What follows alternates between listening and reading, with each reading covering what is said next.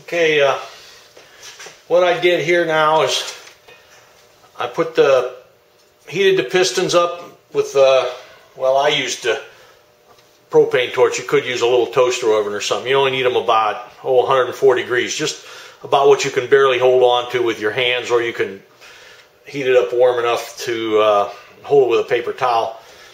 And by heating it up and then pushing the wrist pin into the piston through the bearing, and then putting the snap ring in on the other side. Whenever you're fooling with snap rings, make sure you got those rags around the connecting rods. Then after that, I pinch the rings together. I oil up the piston a little bit, pinch the rings together at the gap, and lower the cylinders down over the pistons. Usually with the piston, I run the cylinder up to the top of the stroke and then try to slide the cylinder down on it. Now usually it takes a little rocking of the piston to get it in there, but there's a taper on the bottom of the cylinder that helps you get the cylinder to go down on there. But once you get it down, it's real important with a 447. These cylinders you'll see have clearance around these studs that hold everything down on there. So before I put the heads on and tighten these bolts, I've got to make sure that this cylinder isn't twisted one way or the other.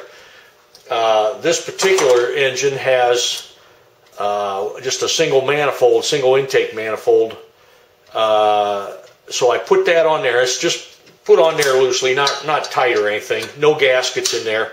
But that is sort of a flat surface that's going to hold these cylinders parallel with each other. So one cylinder isn't twisted like this or something on there.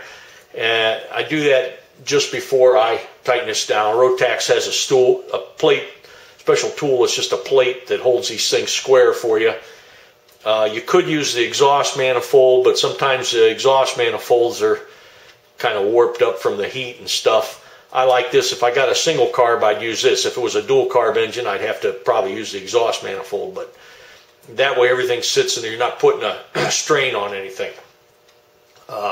As far as the engine goes, the twisting of the cylinders a little bit wouldn't hurt anything, but the manifolds can get warped, because if I tighten these down and then try to put this manifold on and tighten it up with those things, it would actually warp this thing, maybe even bust off one of these ears because it wasn't square and you're trying to pull that thing down on something that isn't square. Fortunately, the intake gaskets are pretty thick on one of these. But the engine seems really tight. Its crank is really tight, no play in it. I mean, this is a beautiful engine. There's nothing wrong with it. And I'm going to go ahead and finish putting it back together. Torque the heads down on there, put some new head gaskets in here with, put the heads on there.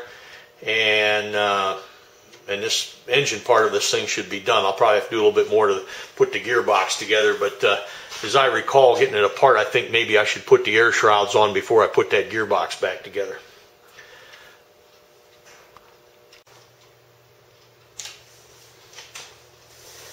Okay, I put the engine, mounted it back up on the airframe here just temporarily because I'm going to be taking this is what it uses for a 5-gallon gas tank, and I think I'm going to mount that in there like so and run a filler neck up out of here and have it maybe come through here if I'm lucky.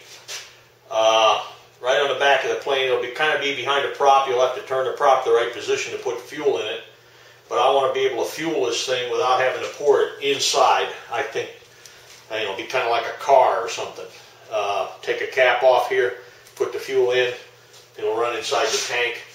I have another tank I might put on as an auxiliary tank too, or could be used for that. I think I found out why the engine, why the fellow might have been having trouble with it. I think those EGT probes were probably giving him a problem because he wasn't getting hot enough EGT reading because the probes weren't working right, so he kept leaning out the needle. He had the needle in the leanest position and probably just had it running too lean mid-range. The main jet was alright, so I'm sure if he went full throttle it ran just fine, but anything below full throttle you're talking about the needle jet controlling that, and that needle on that slide has to be in the right position. So anyways, what I'm working on now, the engine's all done. The only modification I made to the gearbox, I of course put a new gasket in and don't see any oil leaking out of it. I did put a vent on here. He had a hose on. I know a lot of them did that, especially with this A box, but I made this thing as a cap. It's just made out of aluminum, and there's a little vent hole on the side to vent the gearbox. But that's about the only part I made for the thing. Put the fuel pump on the way he had it because I think that's a really slick mount. There's nothing wrong with that. My fuel lines will go here to the carburetor.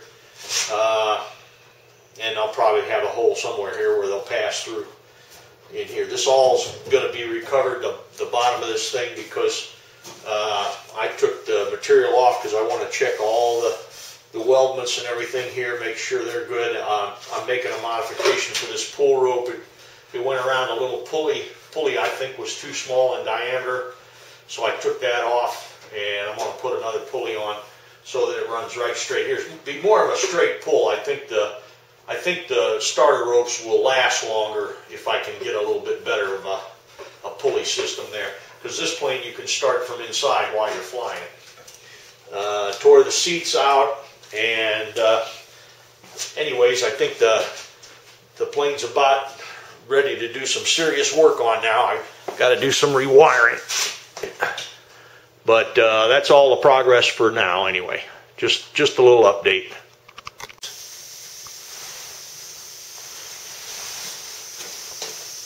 I'm putting a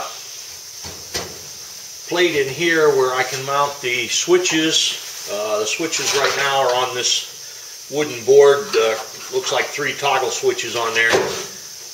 But any switches I think I'll put here on the side of the seat, close to my choke lever. The seat itself, being fiberglass, had some cracks in it. I'll show you that in a minute. That's going to need repaired. This is the trim here. You rotate this wheel, you reach down beside the seat, turn this wheel to adjust the trim on the stabulator. This whole elevator moves back and forth. They call it a stabulator, I guess. The seats on these things are notoriously thin. I don't know if you can see just how thin that is, but it's almost like not even a piece of cardboard. This would be thicker than that.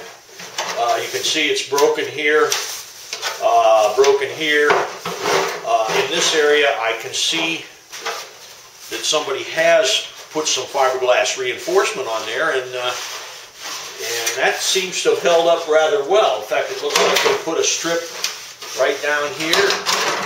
That's certainly a reinforcement it could use, but I do think I'm going to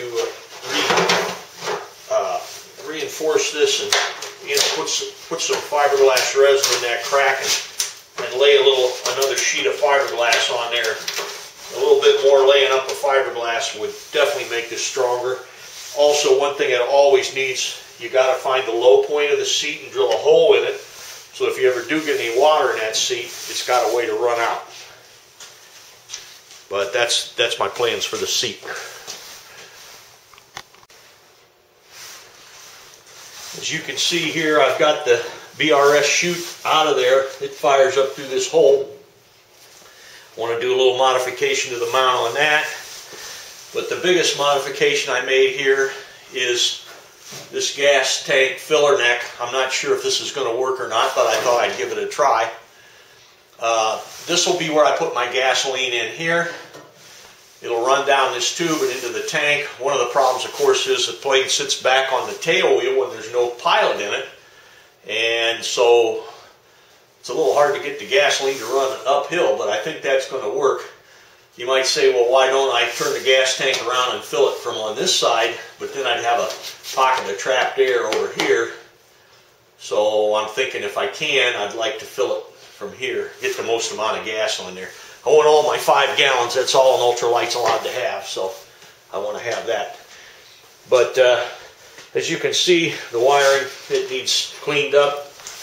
I'm going to try to simplify some of this and put some of it into maybe some wire loom or something to make it look a little bit neater after I figure out what all the wires do.